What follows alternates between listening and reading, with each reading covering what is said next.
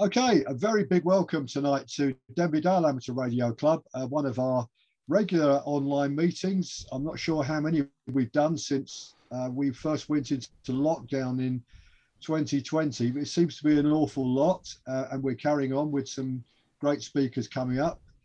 Tonight's meeting, I'm really pleased to welcome them. We've got Lloyd M5LDF and Phil G6EES, both of whom we've met before because we've had a couple of joint meetings with Newbury Amateur Radio Society over the last couple of years, but very pleased to welcome them to give us a talk about all the work that they did in preparing for and being accepted for and making a station contact with the International Space Station with a local school, and a very special school because it turned out to be a world first, but I'll leave Lloyd and Phil to tell us a story about that. So really big welcome to them.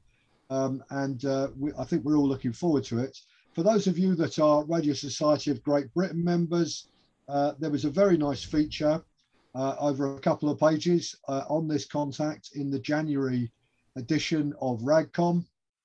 I did screenshot it when I did the advertisement on our club Facebook page, but if anyone wants a copy of the article and hasn't seen it, just drop me a note and I'll send you a copy of that article.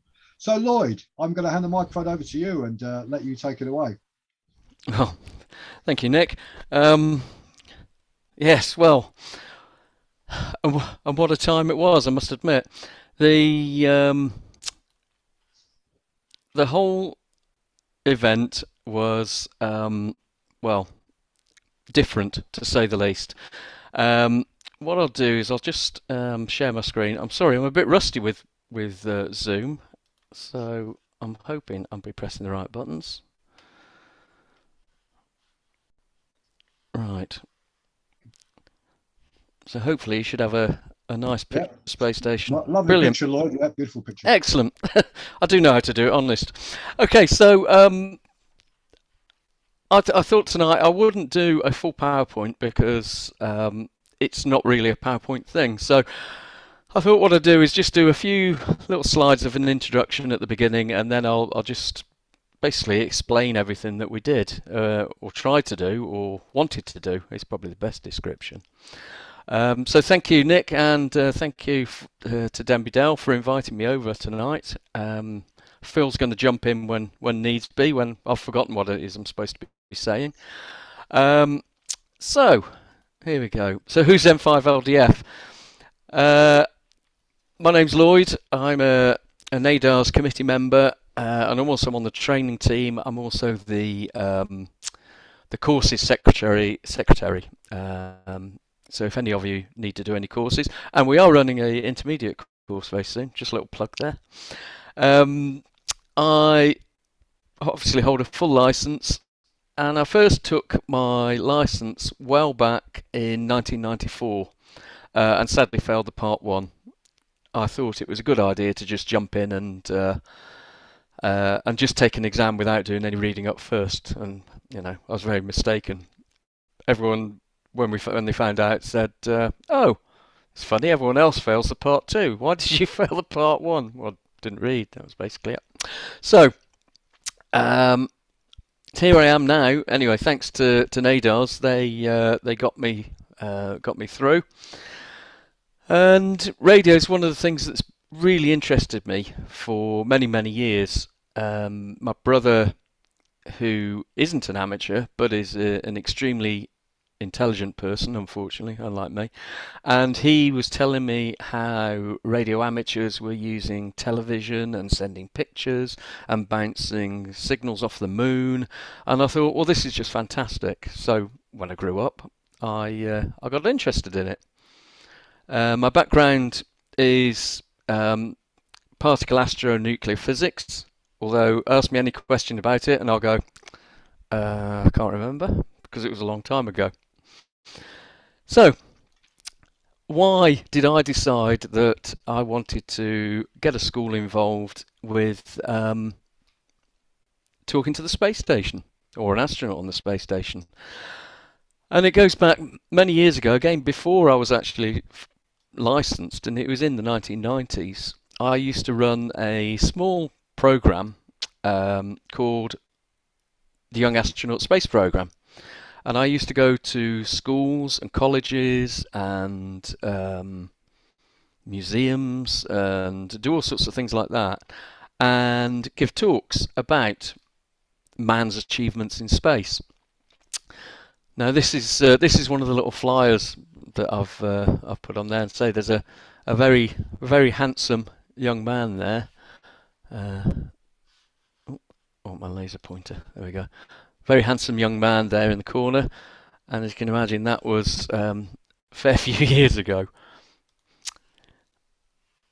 And I heard about the space station taking up amateur radio equipment with them, and I got very interested in that. I thought this is something that could be added into the into the program. And I oh, hello.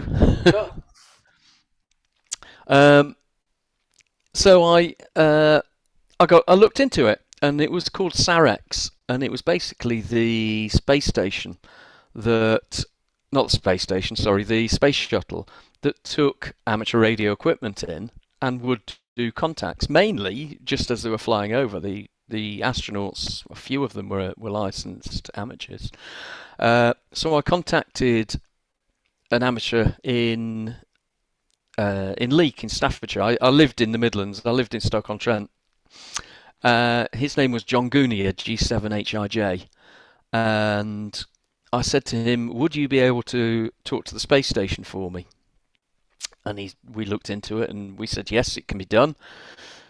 We spent hours and hours sorting it all out, and it was unfortunately total failure.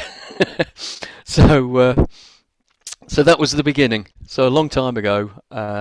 So I won't say I finally realised my dream, but I did finally do it with Mary Hare. So let's talk about Mary Hare. Alright, I just need to change screens.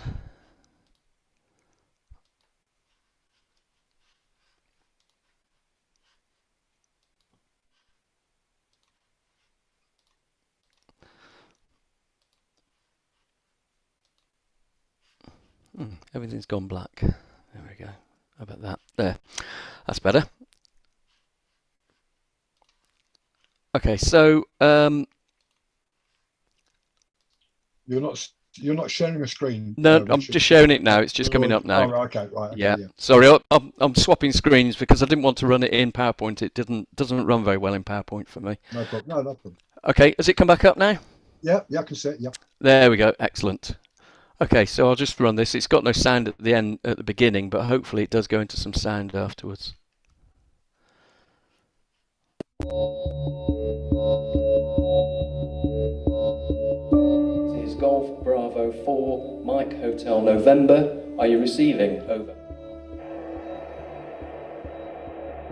Are you receiving? Over. Golf Bravo 4, Mike Hotel November. This is November Alpha 1 Sierra Sierra. Hi, I'm Rosie. Do you have to learn a sign language to communicate if the radios in your suit goes wrong? A way to communicate that we're in trouble or that we're okay. Even things a little more complex like change your frequency to a higher frequency. It's very different up there and down here, and I just knew that I had to do something with my life to do with theirs. And so I brought in the sign language because when I was in primary school, I learned how to sign, and it was just a very good chance to ask them if they know sign language as well, to see if it is something like up there than down here.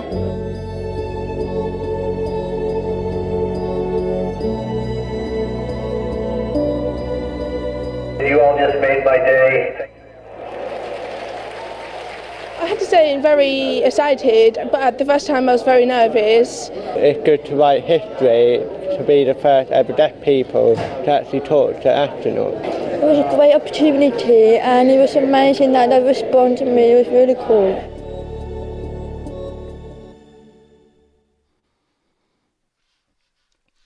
Well, I hope you got that.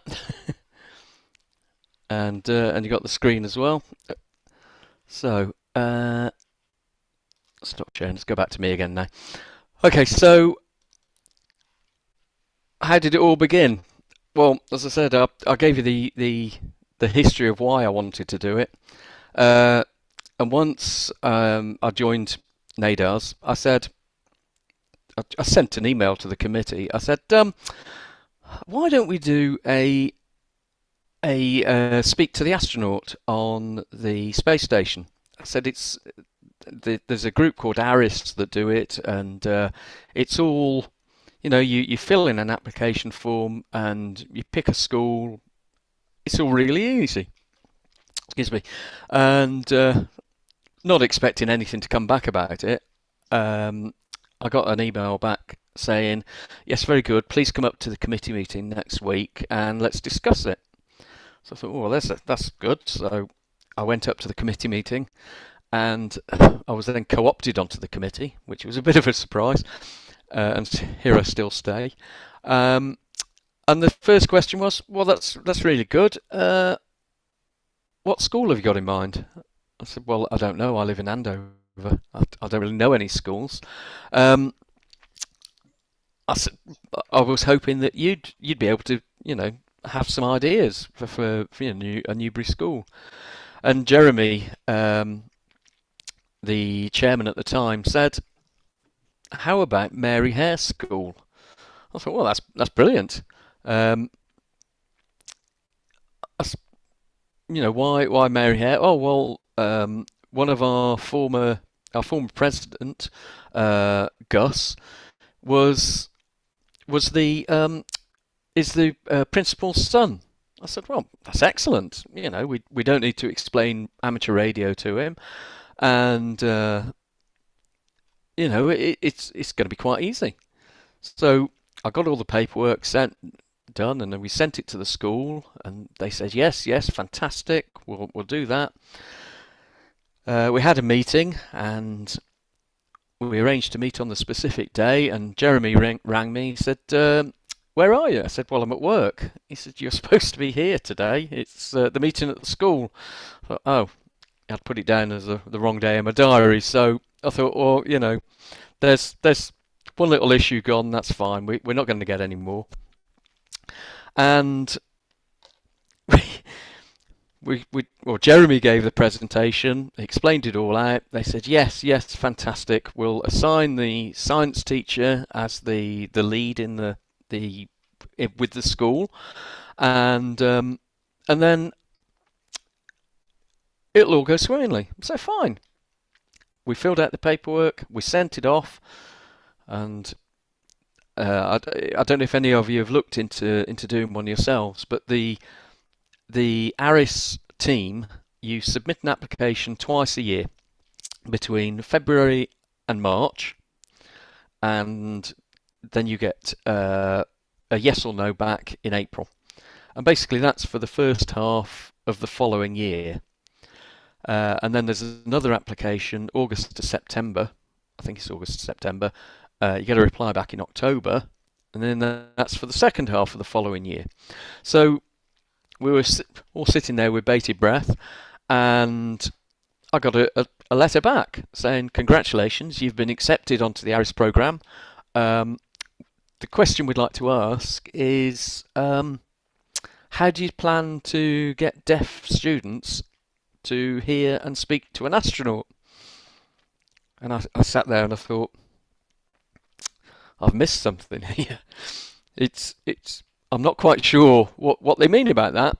So I googled the Mary Hare School and found that, yes, it's a school for the deaf. And I thought, perhaps nobody thought of mentioning it to me, but we've now got some huge challenges on our hands. And so we had a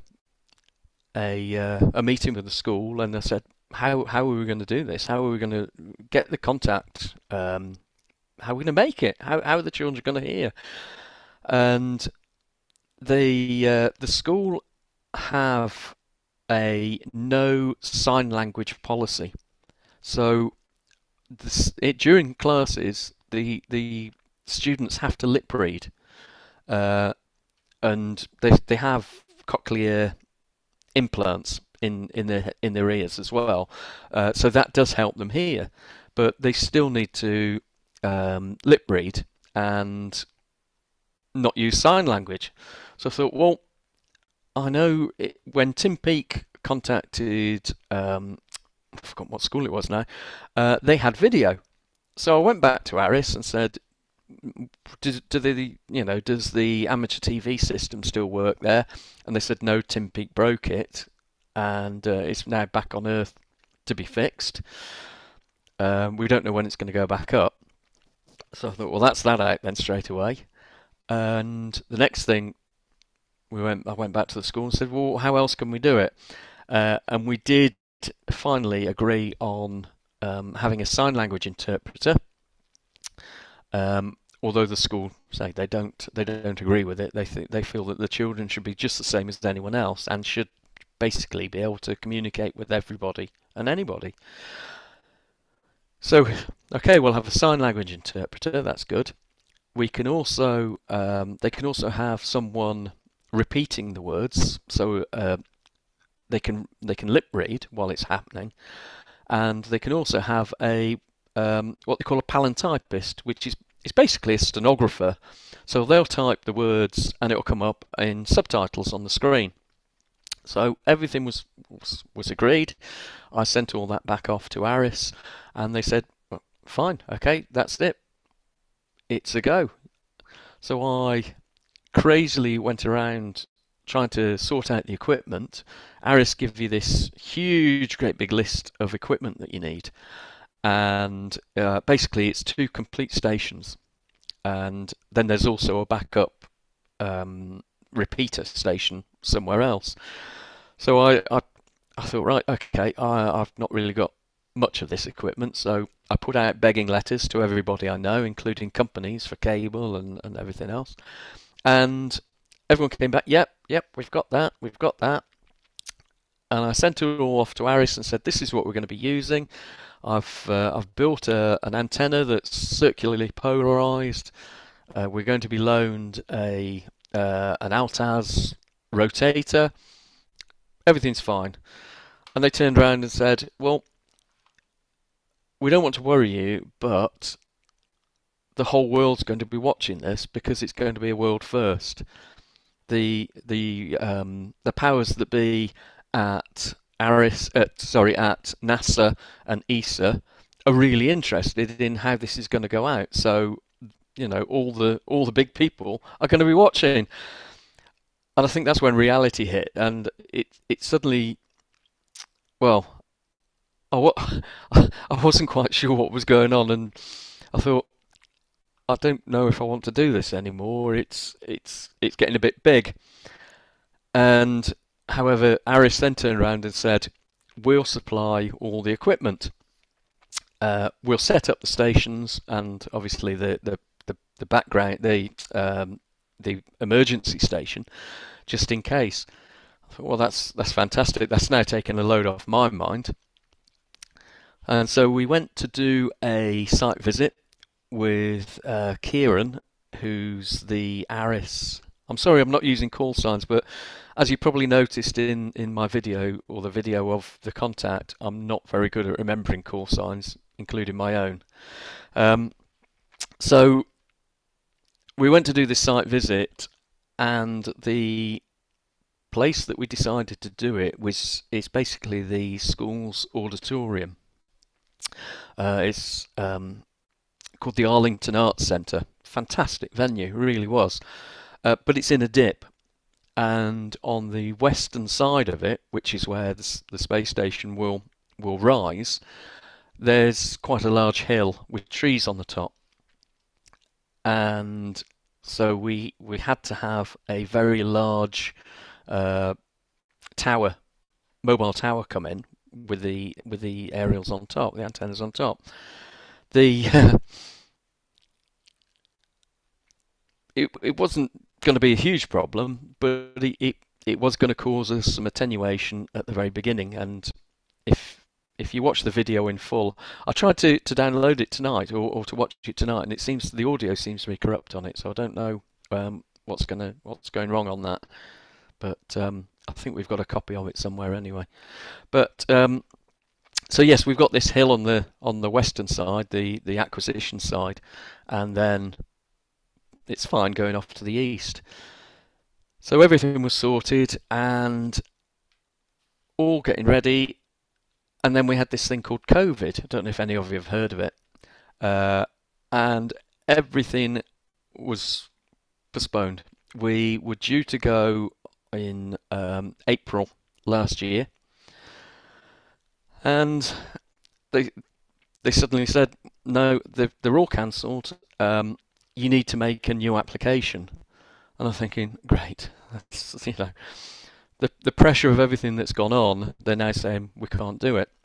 So, okay, I put in a new application and kept my fingers crossed. I heard nothing, and I heard nothing, and I still heard nothing. And then we had another lockdown, of course, and then eventually I got an email saying, right, you're going to have a contact, and it will be one of these dates. Please pick a date.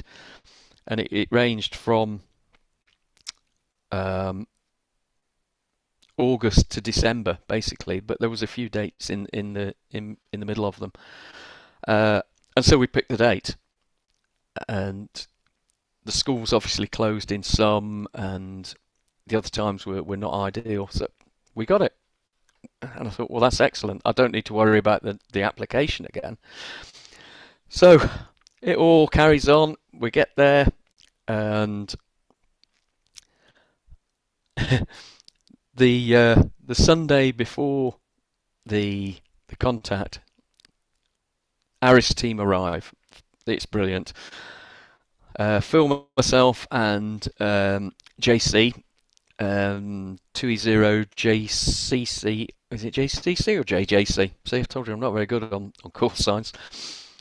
We arrived to set up the NADAR stand because we wanted to demonstrate what we could, or what the radio amateurs could, what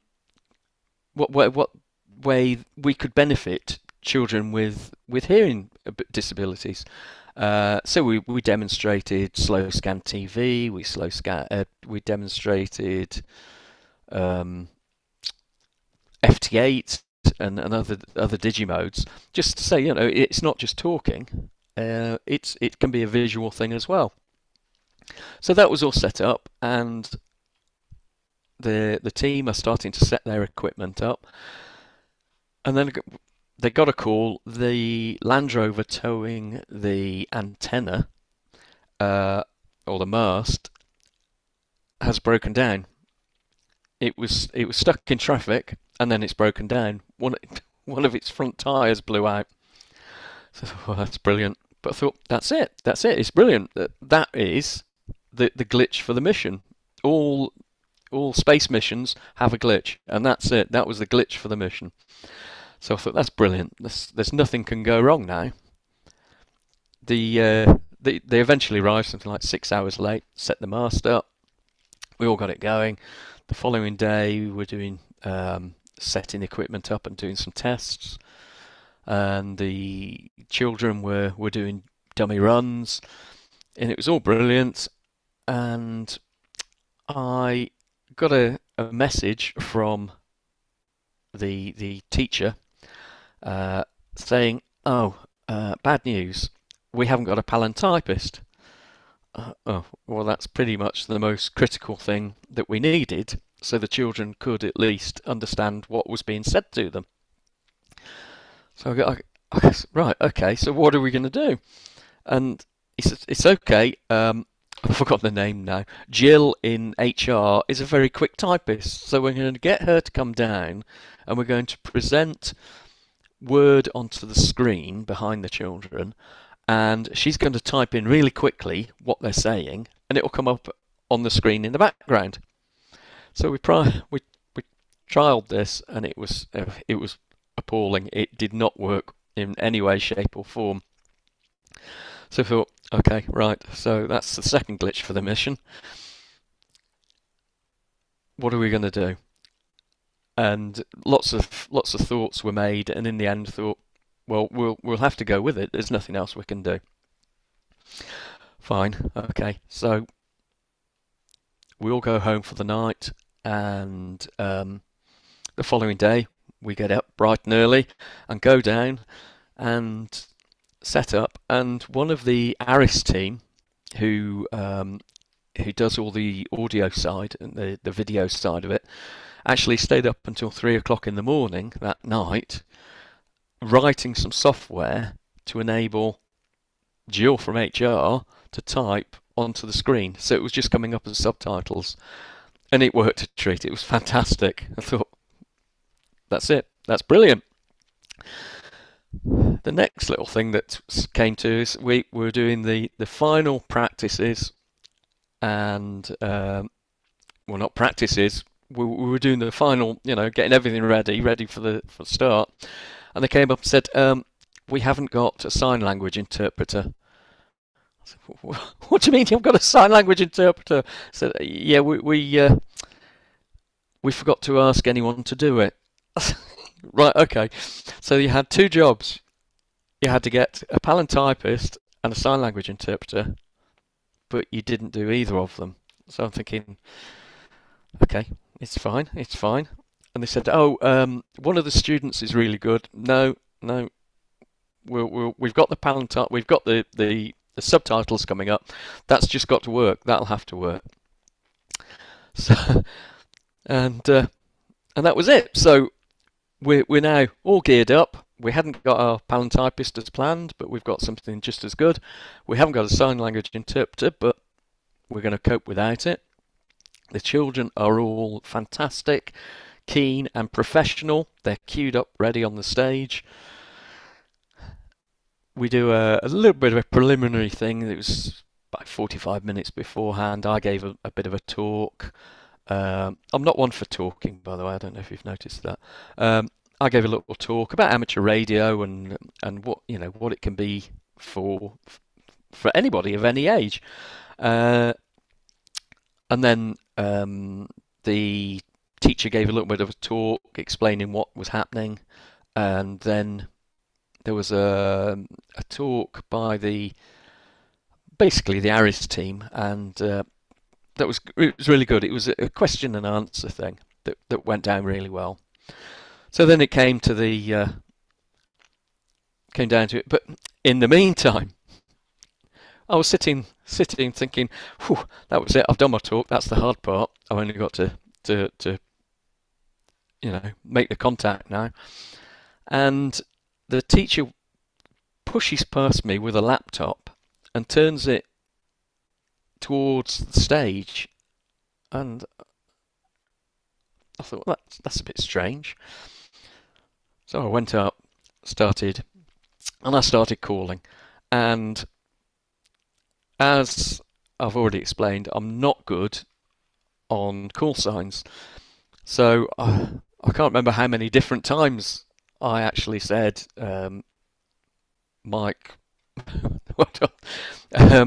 GB4 MH. It was GB4 MHN. So Golf Bravo 4, Mary Hare, November. No, Mike. Anyway, so many times I got it wrong,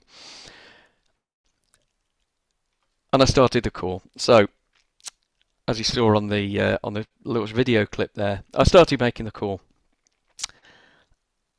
and I called once, and there was just static, nothing. Give it a few minutes, or a few seconds, I should say. It felt like minutes, and called again. Again, nothing, just static.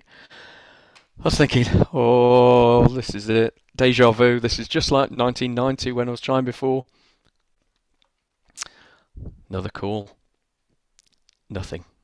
But then there was a break in the static. I thought, oh, that's encouraging. Made another call, and bang, it came back. GB4 MHN, this is NA1SS. See, I can't even do it now, and I'm not even saying it phonetically. And I thought, oh, that's it. I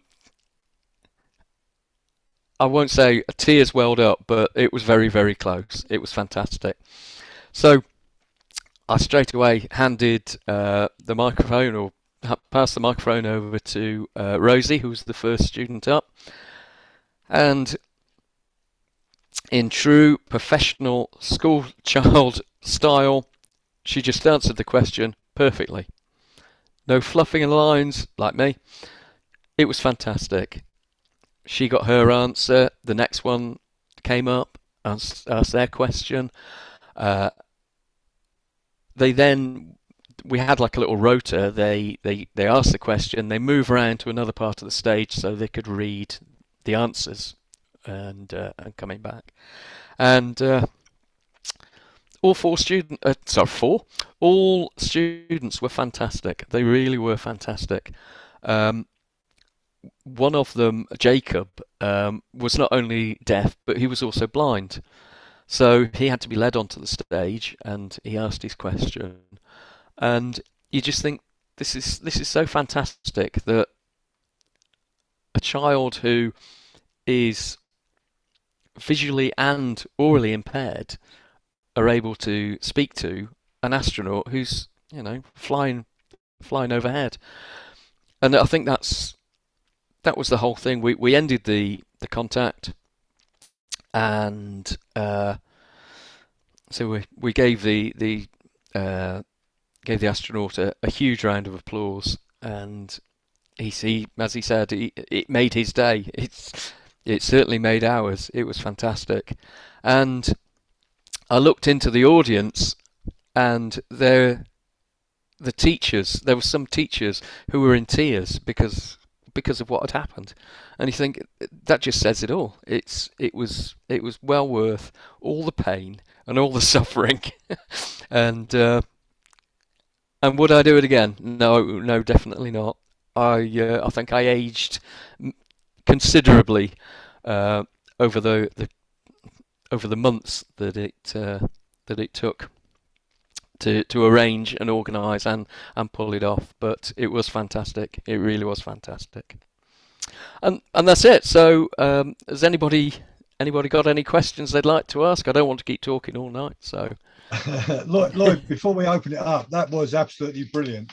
And while you were talking, Phil put up on the chat the link on the NADAR's website, the video of the entire brilliant. And I was just having a quick look myself, and if you go to between 46 minutes and 49 minutes, that's those 3 minutes when you were stood on the stage making that call, and then when you stopped the call, all you could hear was the static. And I think every one of us watching you tonight describing that can feel the anxiety and the pain that you were going through at that moment. There was a lot of that. And I'd just like to say, I mean, every time I've spoken, I've always said I need to thank Phil, because let's just say I'm very relaxed on everything I do, and Phil kept everybody, and I mean everybody, even Aris, focused and on track at all times, and everybody knew what they were doing. So I'd like to thank Phil for everything he did. I'm sure we wouldn't have made an excellent contact if it wasn't for Phil. So for me, all I was just the front man, just standing there. The background, Phil, for organising and keeping me in track and on focus, and also John, who was manning the stand at all times. He was there for 3 days manning the stand while we were playing around, and he thoroughly enjoyed it. So all of us were, thoroughly enjoyed it, and yeah. So thank you again. Lloyd, I'm going to open it up to questions, but okay. we've got a lovely visitor tonight who has himself already contributed to chat while you were talking, and that's Liam from South California, KN6EQU, who I know has also had experience of making quite a few of these ARIS contacts. So Liam, can I hand the microphone over to you, and you add in your 2 halfpence worth as well? Yeah, well, thank you for that intro. Yeah. So, and to be clear, although I have a technical license, I was never on the business end like you were, Lloyd, actually, conducting the literal contact in that way. I've been in the room and been involved in about over a dozen ARIS contacts in the USA. Yes, you can probably tell I have a little bit of an English accent left after living here for 25 years now, maybe even more. So yeah, so what you shared, Lloyd, brought back memories of the kinds of challenges that are presented when you do something like this. So real on the ground, so to speak, trials and tribulations that can happen. So extraordinary. And you do just, move forward. And the person who really runs ARIS really worldwide is Frank Bauer. And, part of the thing that he always does when he starts these is to remind everyone it's an experiment and things can go wrong. Yeah. And so it was real visceral to sort of go through those steps. I think it's extraordinary what you shared about how you discovered, oh, this isn't just an ordinary school and all of those challenges, and you just worked with it. I think that is such a great learning experience for everyone. So, and I want to, I don't know, just on behalf of the entire world, thank you so much for not giving up and creating something unique for every person who has those kinds of challenges that they're dealing with. And that was one of the comments I put into the chat, was that ARIS really does look for those kinds of contacts that break new ground. It can be different, contacts with different areas, different communities around the world. But it can also be legitimately breaking through into a whole new community, which you've done, which is deafblind, in that context. And it brings up all of those questions. Well, can I be an astronaut if I have these issues? And then there's answers to that. And ESA is going to some extent to make it more accessible. Yeah. So that's what I got from everything you shared. And it really points to, although amateurs here, right? The ham radio, it's amateurs, but the professionalism and the can do and don't give up attitude, I think just represents the best of what we can do. So that's why I love doing this, and why I wanted to hear what it was like on the other side of the pond now, for that kind of school contact. You did such a great job. Thank you. Thank you. It is something that ARIS is undoubtedly proud of in terms of what was created there. So thank you. Thank you very much. So I will just say, when I did give my introduction talk at the school, I think if you watch it through, I did steal Frank's line saying this is an experiment. I will definitely watch the whole thing. Tremendous. Okay. Wow. Thank you. Mm-hmm. Liam, before I open up to questions, that takes us back to that wonderful moment in the Tom Hanks film about the Apollo 13 mission, and when they discovered what it was they were going to have to do to save themselves on that disaster.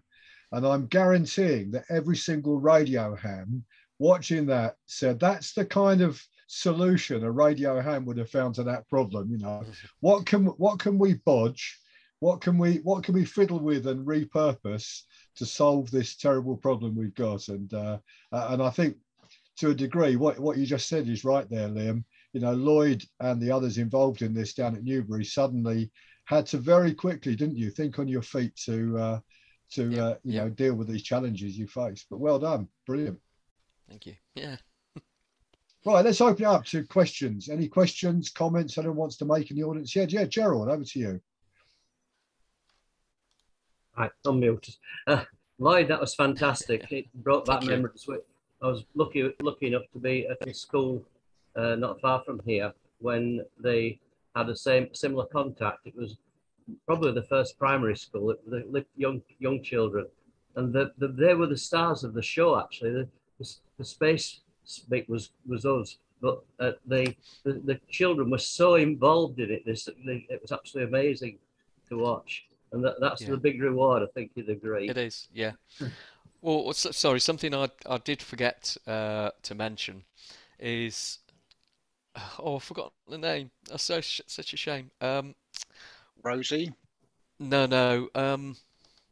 The one that was 13, but she was very small. Yeah, I was going to say it's the smallest one. I've actually got her on the screen right now. She's incredible. Yeah. What did she say to you after the event, Lloyd? She came off the stage and she goes, "That's changed my life forever." Yes. And I think that it was it was fantastic, absolutely fantastic that something so simple could really make it such a big difference to a 13-year-old.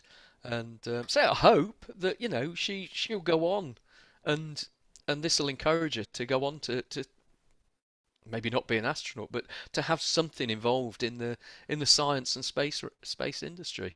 It's it was amazing. It really was amazing. And I say one of the Irish guys, that was all he could say. He said, "Did you hear what she said? Did you hear what she said?" Yeah, it was brilliant. But yes, anyway, so yeah, the children are the stars. This is the thing. Yeah, her name was Dominica. Dominica, that's right. Yes. I'd forgotten the name. Yeah. And you can see her at 52 minutes into the video link that I put up. I would support your comment about Aris and all the setup they had.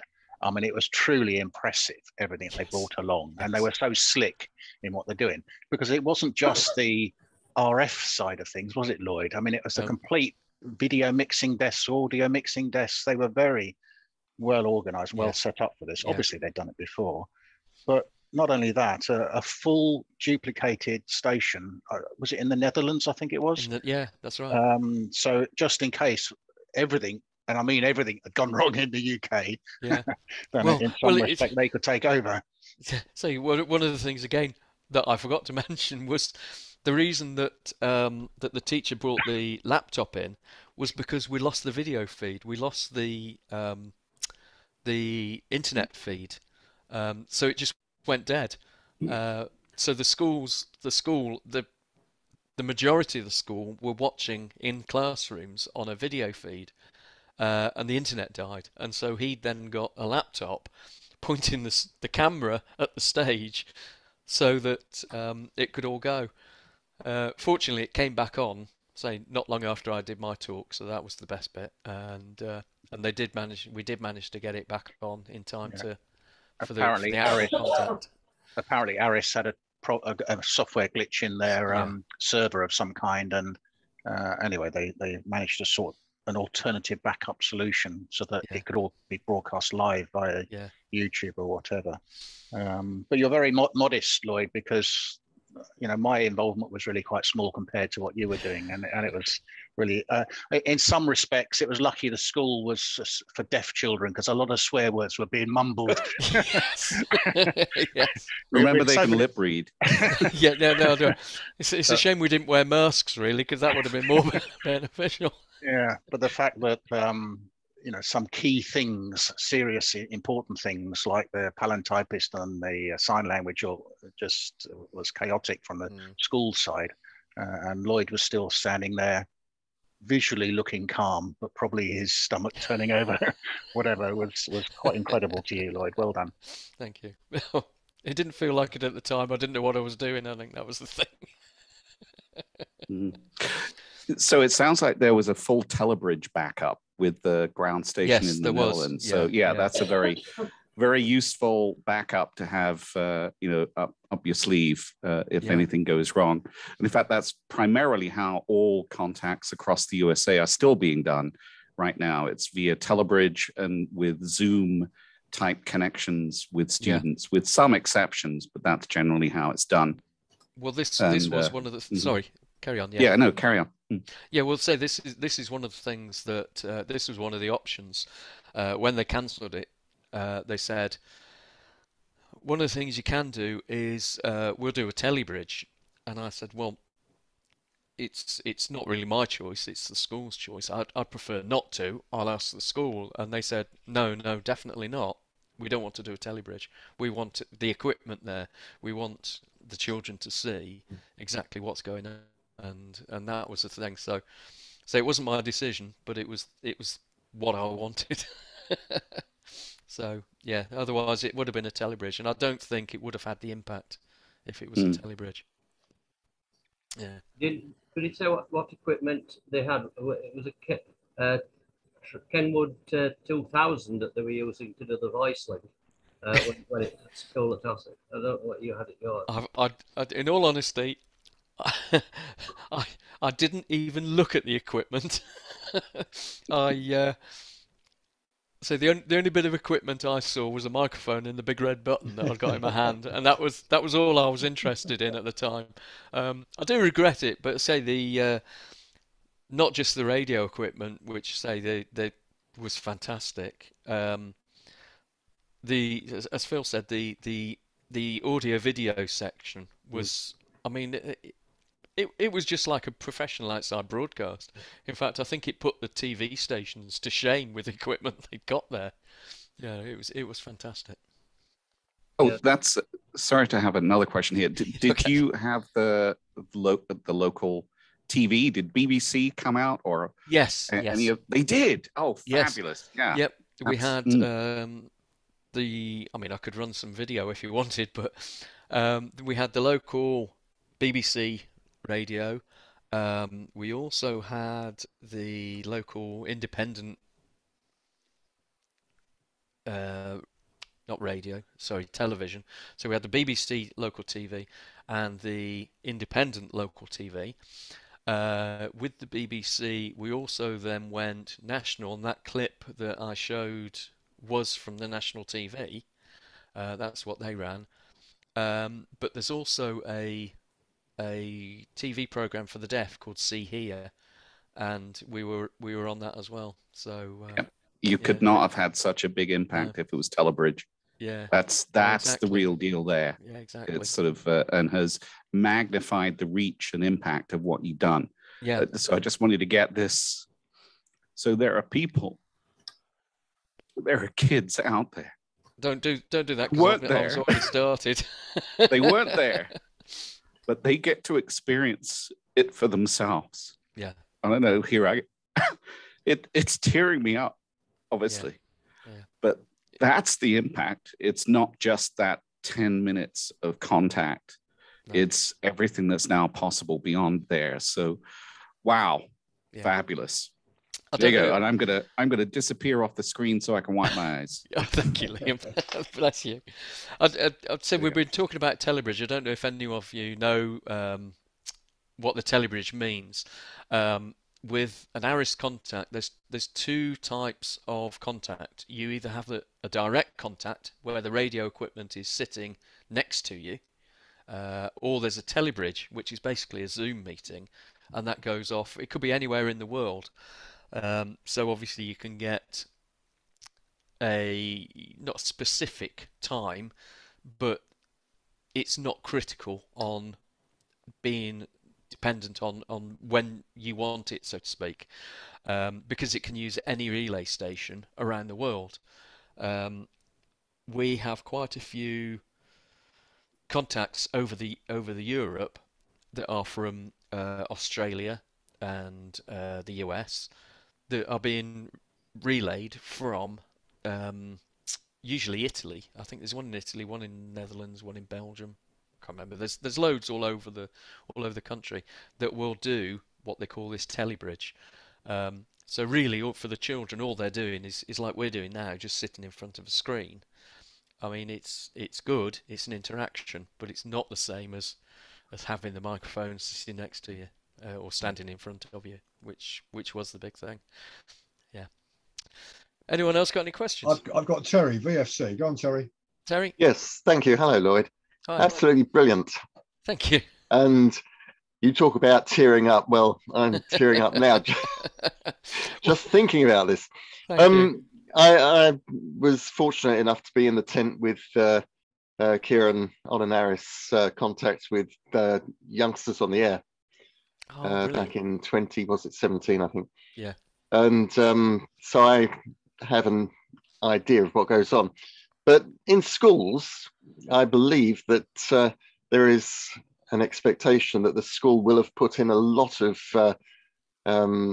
teaching time about things to do with space or the world or something like that. Did they do that? And was there any opportunity to include not only the world, but the world of ham radio as a hobby and a learning and experience sort of thing? Well, this was another thing. I mean, in our first meeting, when I went there, the first meeting, I said, how about having a fair, a science fair? We can get companies coming and explaining and showing things. The company I work for is thermal imaging. So I said we could have some thermal imaging cameras down there. We can explain exactly what they do and what you can see with them. And all they kept coming up with was, oh yeah, I can get some dry ice. I can get some dry ice. I said, well, yeah, look at the bigger picture. You can have a week-long science fair.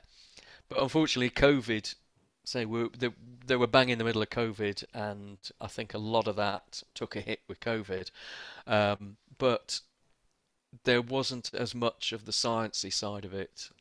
I'm a scientist at heart still, and there wasn't enough teaching of the science side of it, I don't think. But it's a difficult thing because teachers are busy, and when they're trying to teach, say either with in a Zoom meeting or something, it's not that easy. So yes, I believe there was quite a bit done, but not as much as I'd hoped. So one of the other things I'd hoped was the space food.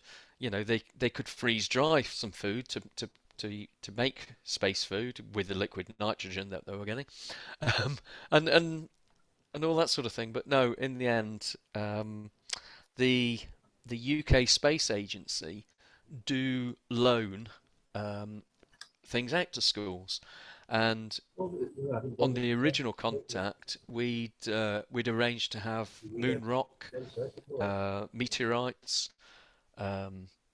loads of other things that that were all these science things, and of course they had to be cancelled. They did get some not spacesuits, but sort of replica spacesuits in different sizes for the children.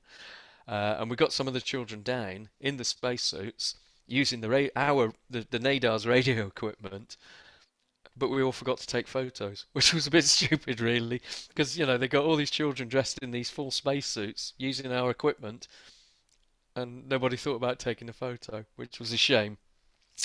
But no, that was it was what could have been done, but in the end, the contact was the thing, and that was the crucial part. Yeah. And very well done by the sounds of it too. Thank you. Do you have any further contact? Have you had further contact with the school? Any follow-up? No, not a thing. They don't chase you. Yeah, that's it. I had planned to send a copy of the RadCom to them. The RadCom had promised to send me a couple of extras. There's a YouTube channel, Ham Live, Larry Defoe K7HN runs a show. It's very good, and he invited me on. He heard of it.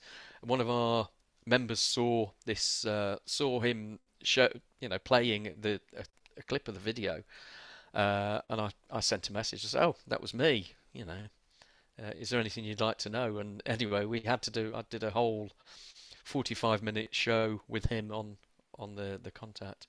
It's a very big show out here in the States. Yeah. Run by Twit TV, I think.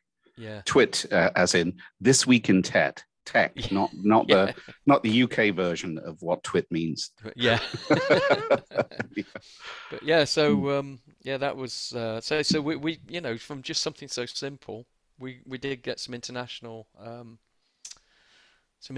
coverage as well, which was great. Unfortunately, it's me who had to do the talking. As you probably noticed, I don't like talking.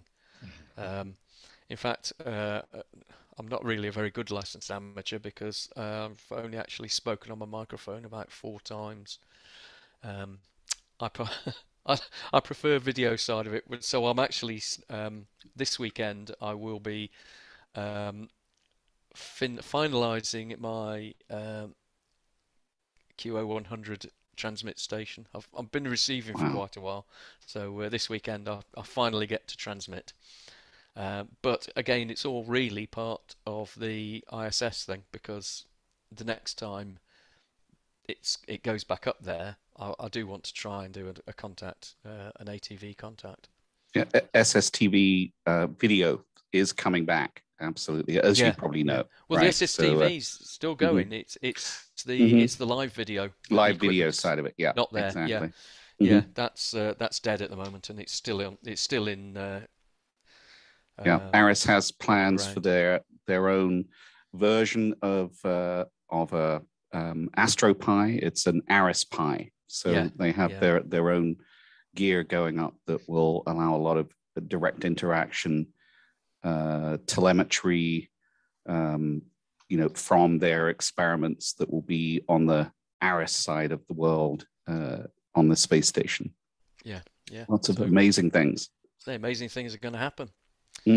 Right, so is anyone any other questions? Just as a thought, you mentioned QO100, Lloyd. Yeah. How about between you and Liam, you convince the NASA to be able to contact through QO100 from the ISS? Yeah. Now that would be a world first, I think. It would be. I think, yeah. I'm gonna have to research that. Right. Yeah, Google QO100 relay. Okay, so so QO100 is obviously another geostationary satellite. That's right. Yeah. Yeah. So, and where is it geostationary over? Over pretty much. It doesn't cover North America. It covers some of South America, but it's mainly Africa. It's a Middle Eastern. It's Hale, so it's a Middle Eastern Qatar that set it up. So it's centered over them. Excuse me. I suppose the issue is because they're orbiting, and they're orbiting faster. Tracking a geostationary satellite, would be a bit more tricky. After trying to set up my receiving a few weeks ago, and the swearing that was coming out from me trying to line up a 1.5 meter dish, I think it might be a little bit difficult, but they should try it. Yeah. Well, they currently track the TDRS satellites for the high bandwidth communications. You know, that's what this is live from the station right now. Yeah. But you know, that's through TDRS. Sorry, let me just switch back to the live video feed. So yeah, it would take a considerable new capability to have an ARIS antenna that's trackable, unless there's some kind of a vaguely you know, non-directional kind of transmit receive antenna that they could put out there. But that's a big project. Presumably, it'd have to be on the other side of the station. Yes. Yeah. Yeah, and yes, exactly. Yeah. Okay, anyone else got another question or point to put to Lloyd? Feel free to dive in. Everyone's gone very quiet now. That's it, yeah. Go on, Gerald. Go on, Gerald. Go again. Hello again. Yes. Just interested in that last bit, but the other thing that the RSGB provided was some kits to make their own receivers. So I've got these 10, 11-year-old children. So when it turned up, there were 10 receiver kits, but it was popular. The 25 or 6 children turned up wanting to make them. Yes. So there's always something, isn't there? But anyway, I shared it out. Put them one between two. One put one resistor in, the next child put the next one. And they kept doing it like that until they built the kit. So. Oh, brilliant! So the interactive part is the crucial part. Always is. Yeah. They seem to love it, and they all did lots of so they went an all day. After the contact, they were doing performances in the hall and on the stage, things like this. But as you said, dressed up in space suits and all the rest of it. It was fabulous to watch. Excellent. I've just noticed John is with us. Hello, John. Didn't see you pop up earlier. Yes, John is the star of the NADAR stand at the, and if he did send me a little link a couple of days ago from your newsletter, stating that he is on the front page, front and centre, and I'm not mentioned. which was actually the ploy all along. It was only Phil who actually persuaded them to put a photo of me in there. I said I didn't want anything of me in there. I wrote the article, but it's everyone else that matters, not me. I was just a stooge pressing a button. I think you're downplaying your role a tad, Lloyd. I think no. I seriously, I can tell by your enthusiasm for the subject and your excitement. But I do suggest to everyone, just have a look at that video and just look at it. Tune into 46 minutes when Lloyd makes his first call and then gets the static and stands there and then makes the call again, and it get that 2.5 minutes before they responded must have felt, Lloyd, like about 2.5 hours. It did. I think it was 5 attempts, wasn't it, Lloyd? Before 5 altogether, I think. Yeah. Before you actually got heard. Yeah. It's not a record. I've certainly been on somewhere they didn't get, because there was a technical issue on the station, and they had to switch radios or do something, but we just got halfway through the contact. We got contact, and we still managed to get everyone asked a question of the 12 students. So even with half the time available. Yeah, I'll say this is one of the things I've listened to so many, and I've seen so many where there's just been nothing at all, and there was no contact, and it was dead, and there was either a problem with the school station, or a problem with the ISS. There's always something, and I'm thinking, it's just one of those days. We're not going to do it, and then there we were. But see, one of the other things I mentioned, the attenuation of the signal. The first few minutes, the signal from the station was very crackly and wasn't very clear, and I thought, hope it's not going to be that bad all the way through. And it was when it was clearing the trees, and as soon as it cleared the trees and we got perfect line of sight, boom, the signal just came through, and just, woof, that was it. It was fantastic, absolutely fantastic. Yeah. So there we go. Right. Anyone else got a question or comment they want to put to Lloyd or Phil? Yes, Jeff. Hello, Lloyd. Brilliant. Thank you very much for this. I can imagine that parents were very proud of their children. Did you get any reactions from them? I didn't, unfortunately. Because it's a boarding school, so the parents weren't allowed to be there. Because basically they had to have a pod of, not pod, what do they call them? A bubble. A bubble. That was it. Yeah, a social bubble. COVID situation. But because of COVID, so the parents couldn't be there. But yes, a lot of the children were saying that their parents were so proud that they were there. And I was so proud they were there, so I can imagine what the parents were like. Yeah. But it was still a very incredible sight. I mean, this auditorium, the Arlington Centre, is a modern theatre, basically. So you have the stage and the seating going up into the gods, and it was pretty much full. A few spare seats taken up with students and teachers, of course. Yeah. And that was really quite amazing. It really was. And of course, being broadcast around all the rest of the school, well, most of the time when it worked. Yeah. And was it a live stream actually out to the world as well? It was a live stream at the same time. I bet parents were watching. They were watching on that. Yeah. Yes, but that was the problem at the beginning. So it got fixed just in time for the actual contact, the radio contact, to take place. But all of the really interesting talks that went on before, the UK Space Agency was, you didn't mention, Lloyd. That was who I meant. Doctor, whatever her name was. It was incredible, the Q&A. So all of that part should have been live streamed around the world.